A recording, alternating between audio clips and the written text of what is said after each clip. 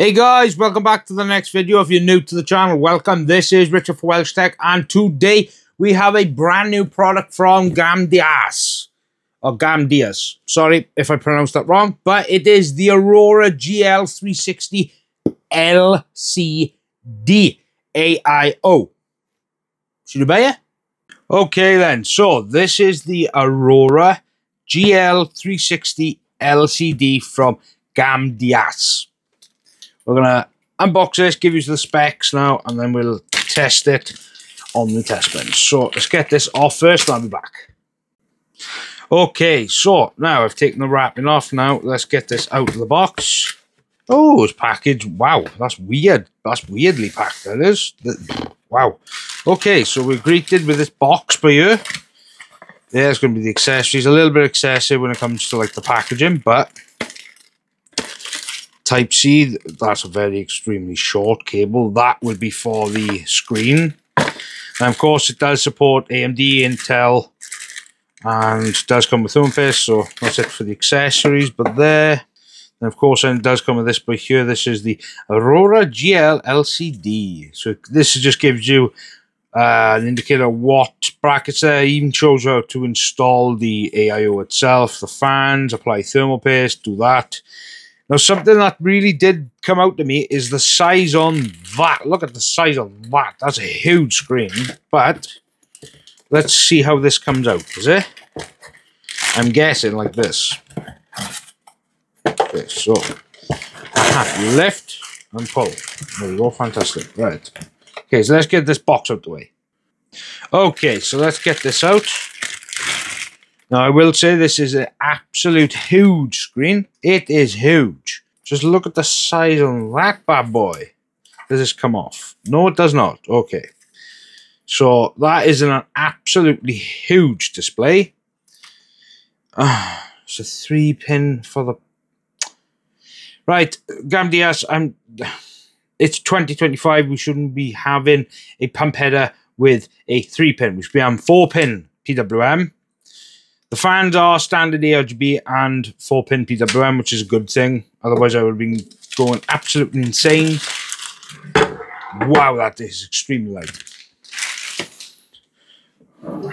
Okay, so the radiator doesn't have anything, doesn't even have the Gamdias embossed logos, nothing. It's just the fans, the AURA fans. So I guess let's get through to the specs, shall we? Okay, so when it comes to the specifications for the cooler, now the radiator dimensions are 396 by 120 by 27. The pump speed of the pump is 2700 RPM with a 3-pin connector, which I'm absolutely gutted about. Get rid of 3 pins, put 4-pin PWM on your AIOs. It's a copper base plate, but there's copper. It's an aluminium radiator. Rated volt is 12-volt pump. The compatibility is LGA 1851, 1700, 1151, 1150, 1155, 1156, 1200, AM4, AM5, and AM3. Wow. And then when it comes to the fans, they are 120 by 120 by 25 standard fan. They range between 800 and 2000 RPM with a 65.71 CFM of airflow. The air pressure is 2.21 millimeter H2O with a noise level of 33 decibels, and they do have a hydraulic bearing, and the fans are rated for 12 volts and 5 volt LED. Okay, so the screen, it seems to be 4 inches. That's what it says here, and that is pretty much it for, yeah, it's a 4-inch customizable LCD screen patented cooling design. That's all it says about the screen. So, yeah, that's all it says about the screen. So let's get this installed, because this one's going to be, I mean, just look at the size, and it's absolutely huge. So let's get this installed and see how it is, shall we? Okay, so this is the AURA 360 LCD installation. So as for this is specifically for AM5. These are the brackets you need. They go this like that on the side, and they will just go into these grooves that are already done on the plastic and clip. You go like that. And that's pretty much it for that. Now, as for standoff installation. So, like I said, this is specific for AM5, so it is these standoffs here. There's only one way it goes in, and that is that way, because that's the correct thread for the AM5 backplate, or AM4, because these are backwards compatible with both platforms. So you want to just tighten one and then continue. Okay, with that done now, it's thermal paste time. Okay, so this is the thermal paste I'm using for, specifically, this is the thermal paste I use for all AMD cooler, like reviews and stuff with Aios and CPU coolers. So place the thermal paste like that, and that's plenty there. Now, I'll show you how to do the block. Okay, so what you want to do is make sure that you've got it situated at the correct angle.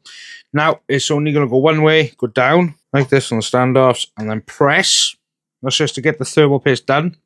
Then you want to grab these, which are these little screws. Now, what you want to do is do one thread at a time. That's what I would suggest. One by there. Now, as for when it comes to the overall pressure, what we really want to do is get a long screwdriver. Right, so like I said, you need to screw one side first. Then you want to do it in a crisscross pattern like this. So that side. Then you want to do that side, because what this will essentially do is even the pressure, and it will also even the spread of the thermal paste. So you want to do it like that. Then you want to go back to that one, then go back to that one, and basically until they all thread down. Now, obviously, it's going to be dependent. Don't go over tightening it because you don't want to damage anything. And that's it essentially for it to be installed. Now I'm going to show you where the Type-C connector actually plugs into. Okay, so this is the cable that actually attaches to Type-C. Now this is a USB 2 cable. It will only go to one of these headers on your motherboard, which will be by there. Now it will be actually labeled USB header. So this one by here specifically is actually USB 2, and it says it on there. Now it just make sure you connect it into one of these headers like this. Once it's down, situated, and then I'll show you to do the rest. And then of course, and as long as you've actually cabled it correctly, this should come outside. This is what the Type-C connector looks like, and it will go right by here, in between by here. Click it in, and that's it pretty much. And the RGB is exactly the same thing. It'll take an ARGB header, which I will show you right now. Okay, so that is an ARGB header right by there. That's where for the lighting control on your motherboard is. Now, as for the CPU, is by here, right there. That is for your CPU. That one specifically in above. Now, obviously, it's going to be dependent on what the motherboard layer there is. But that CPU, you'll have a fan header or a header on the motherboard stated CPU, and then you'll have another one then right by here, which will have a pump. That's where the pump goes. This is the Gamdias AURA 360 LCD fans at 50% fan speed.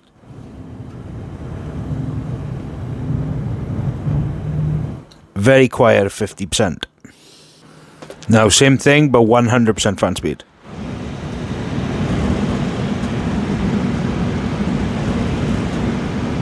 They are loud, but at a certain distance you wouldn't hear them.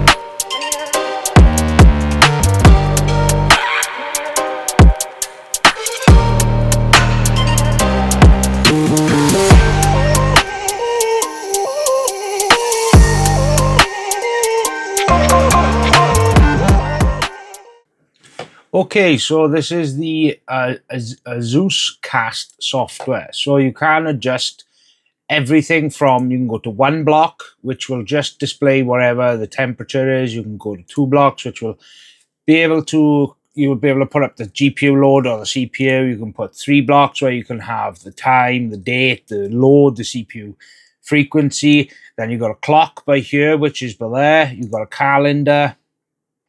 You've got a gallery, which you can add your own pictures to. Then you've got notes where you can write a note and actually write it there, which is quite handy actually. So if we go back to 3 notes now, you can change the background. The background does have a number of video types which you can click, or you can actually upload your own, but it is quite quick when it comes to the responsiveness.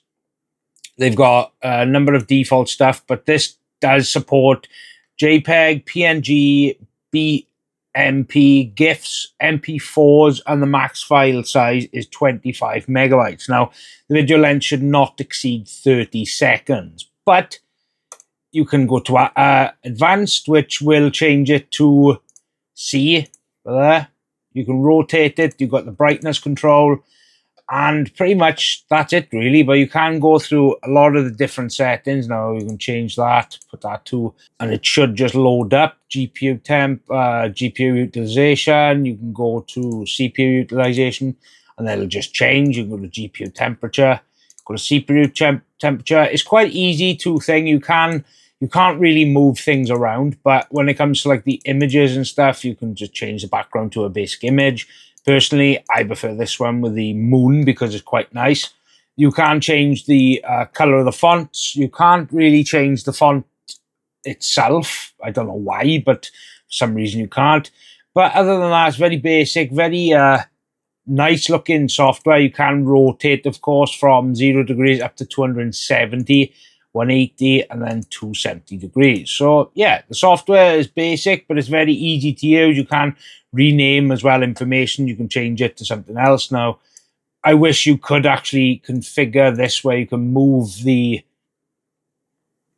actual display parts on the screen, but you can't. So yeah, unfortunately, that is one of them things. But other than that, the screen and the software is very easy to use.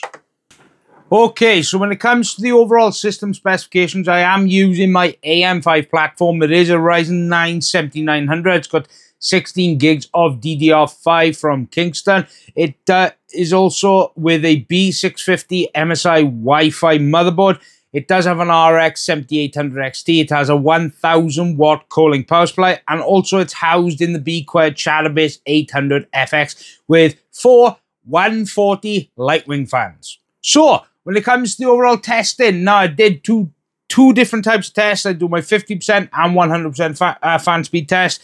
But first, the room temperature was 16 Celsius, but did go up by 2, so went up by 2, 18 Celsius after testing. So, for 50% fan speed, the CPU power draw high was 167 with a low at 152. The CPU clocks were high at 5.4 with a low at 5.1. Well, about base clocks, you don't have to worry here. Now, the testing methods that I do use is Cinebench R23, Blender Pavilion, Blender Classroom, and 3D Mark CPU test. Now, I will want to note that these were run for 20 minutes each time so that the liquid inside did have enough time to saturate. And these numbers aren't the highest numbers. These are the normalized testing results after the liquid has equalized. So, for Cinebench R23, the idles are 35 with a max of 85. Blender Pavilion, idles 35 with a max of 85. Blender Classroom, idles 35 with a max of 84. And 3D Mark CPU test, idles 35 with a max of 75. So, for 100% fan speed, exactly the same test method. Now, when it comes to the CPU power, it was high at 164 watts with a low at 158 watts.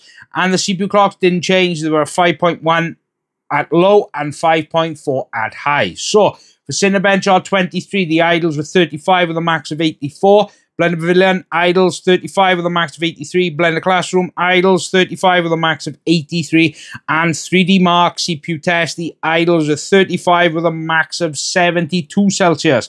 So, what I'm going to do right here is put up a graph showing what or how this performs against other AIOs that I've reviewed with LCD displays. That means the ones from Thermalright and the ones from Deepcool. So, yeah, make sure you watch because this is where the results are going to show up right now. Okay, then. So, should you buy this AIO? Well, one thing that I'm going to say now, I'm going to give you my overall opinion. Now, some of the best points are The screen is absolutely humongous. The fans, the overall noise, the pump, everything else there, it performs well. It looks good. I do like the overall screen. It's absolutely enormous screen, but then it's obviously going to be cons. Now, I wish that they would allow the screen to be magnetic, but then again, this is the Aurora series from Gamdias, which is more their budget line, so I understand there. The software, it's good, but it's not the best that it can be. I think Gamdias needs to do a little bit more fine tweaking to actually allow you guys to customize absolutely everything.